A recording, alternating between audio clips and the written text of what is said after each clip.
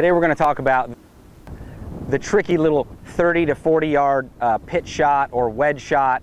This shot can be so frustrating because it's easy to mess this shot up and not hit it solid. And I have a lot of people complaining that, you know, they hit this ball fat or they hit it thin. And the number one reason is for not staying down through the shot, not moving through the shot, and the fault is backing up and out of the shot because we're thinking about loft or getting the ball in the air. And really we want to lead the shot with our body, and most importantly, we want to keep our hands moving through this shot if we're going to hit it solid. So this is the fault, and then that's when your buddies say that you decelerated or you raised up or picked your head up. So what we're going to do, we're going to use our putter, because that really simplifies it, and then it allows us to start concentrating a little bit more on how we're moving our body. So I really like to use putter in short game shots, especially lofted wedge shots, because it helps us recognize where we are. So what we're going to do is we're going to make it even easier. So I'm going to use my normal grip. I'm not going to use my putting grip, and I'm going to set up as if I were hitting with a wedge shot, and I'm not going to have any backswing to this shot. I'm just going to push this ball toward my target.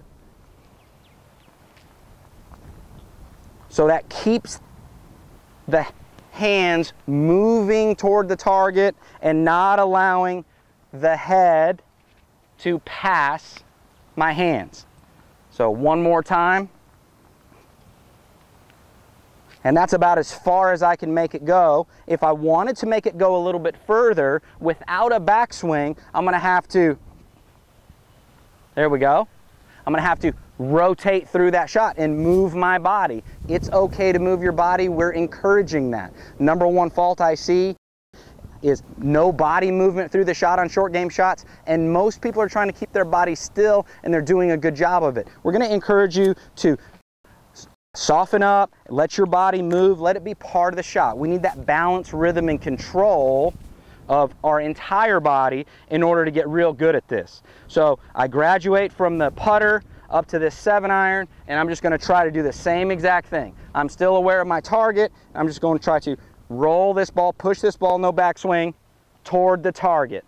You can see as I get loft, the ball can catch on the club face and kind of flip in the air a little bit. That's okay.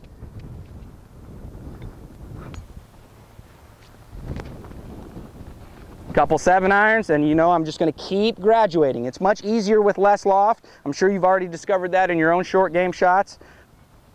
Once again, we're just encouraging a movement of staying down and through the shot, keeping everything moving. So with a 9-iron, I've graduated up to a 9-iron. I might start to add a little bit of a backswing in here, but I'm really focused on that through move that I did without a backswing.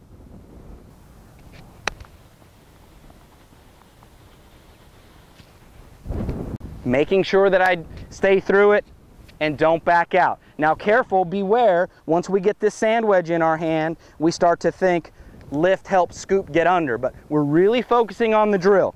I would tell you that if you try this the first try and hit it fat or thin, go right back to your putter. So same thing, I'm in here, I'm concentrating on moving through that shot, staying through the shot, letting the body rotate, set up, little backswing.